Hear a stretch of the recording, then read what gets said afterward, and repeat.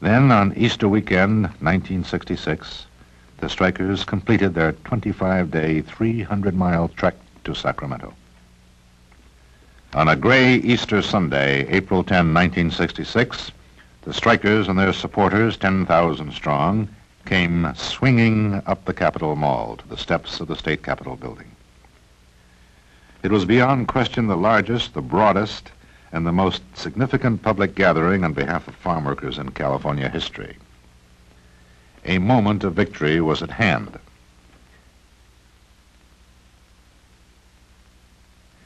Shenley Industries, second largest of the Delano grape growers, agreed after 7 months of strike to recognize the union and to negotiate a contract.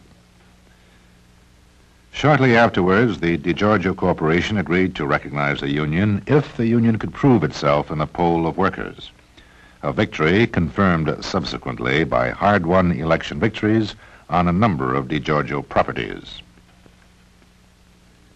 In August of 1966, the National Farm Workers Association and the AFL-CIO Agricultural Workers Organizing Committee were merged to form the United Farm Workers Organizing Committee, AFL-CIO. Chavez is its director.